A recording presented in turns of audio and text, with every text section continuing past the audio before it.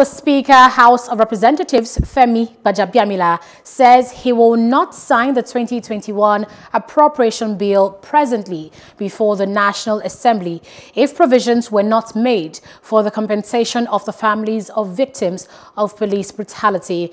Gbajabiamila also says he would not sign the budget if implementation of the agreement between the Academic Staff Union of Universities ASUU and the federal government is not captured in the budget.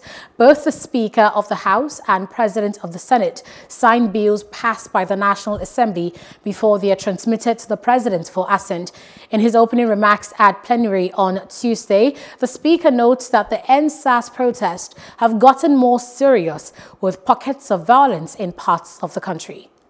We will not sign off on a budget that does not meet the reasonable demands of the ASUU, to which government has already acceded.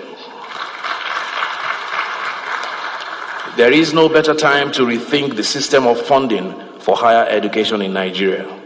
The current system does a great disservice to our children and our country, and we must commit to changing it so that we can free our institutions of higher learning to be citadels where innovation thrives and excellence is a given.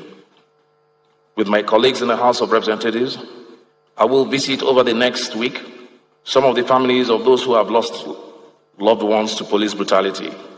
And when we come back, we will work together to honor the memory of those who we have lost. The House of Representatives will pass an electoral reform bill in time for the next generation elections so that we may continue to improve the process of electing our political representatives at all levels. I will support the amendment of the Constitution to ensure that the provisions of fundamental human rights have teeth. Resource control is dealt with equitably, and that the next generation of Nigerians will not inherit evident dysfunctions of our current system.